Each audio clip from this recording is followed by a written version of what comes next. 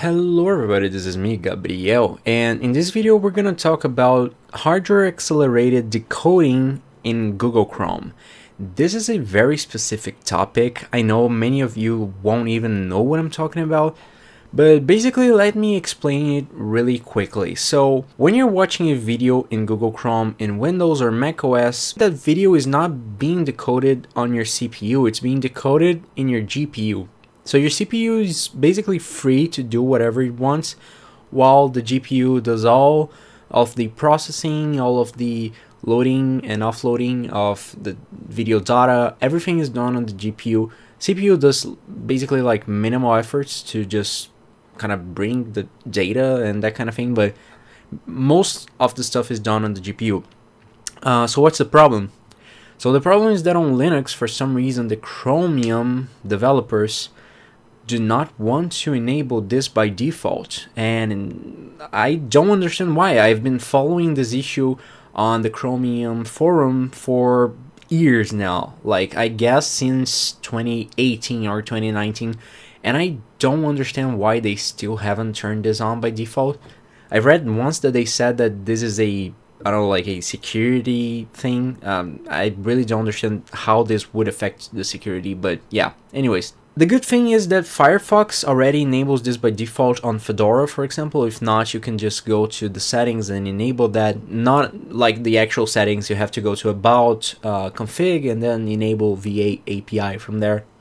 But if you're on Chrome, it's a little bit more involved. So the weird thing also is that there was never actually a proper way to do this on Chrome on Linux, because every few months they change something and the flags just don't work anymore, and I don't know, and then some drivers break. There was always something preventing this from working on Linux, but it seems that now they basically made all the changes they needed to make in order to make this whole thing come together, and it seems that eventually they'll turn this on by default.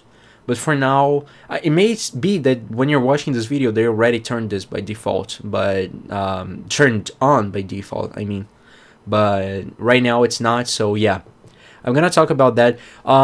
So one useful feature for this also is that, for example, Xbox Cloud Gaming uses the GPU to decode the video to not use your CPU a lot, and that is not very useful on a desktop computer. If you're playing a game, like, your CPU would be used anyways.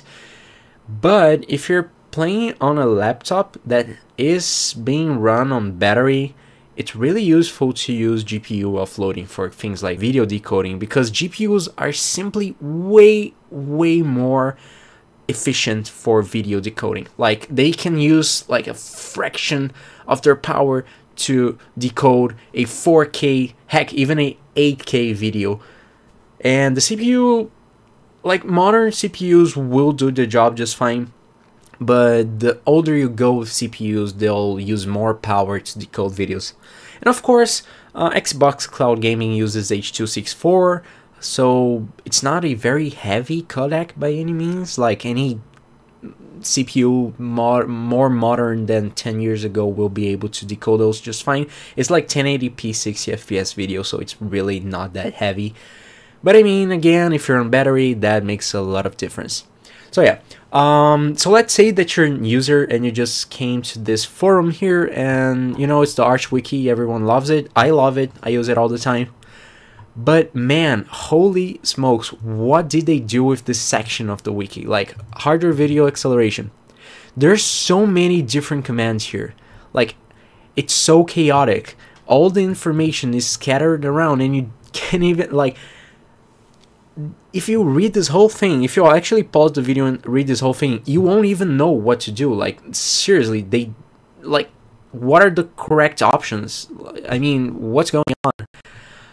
And I just followed this over and over again throughout the years, and I got it to work once, but then it stopped working because of a new AMD Mesa driver that broke this whole thing. But now it works, but you just need the correct flags for it to work. So I actually found this post here on this website, which, thank you Archer Allstars for making this, because you're seriously so goated for making this. So they mentioned that now there was a new change on Chromium 131, that the options are actually different. So you can see here on this thread, on this issue, that the options changed, and it is like it's changed here, but it only tells you about this, but you need way more stuff than that for it to work.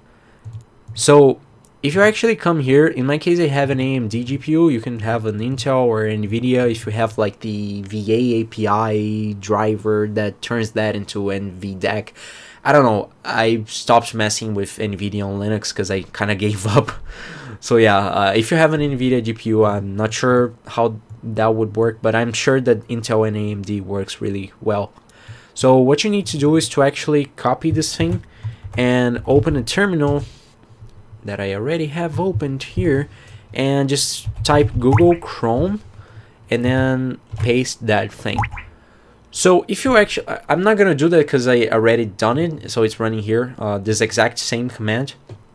So if you actually run this command, you can come here to Chrome and then, oh no, not Flex, first GPU.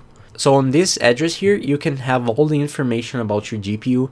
So you can actually see here the command includes all of those commands. And if I scroll down here to video acceleration information, I can see that H.264, VP9, H.265, and AV1 are all accelerated. I mean hardware accelerated.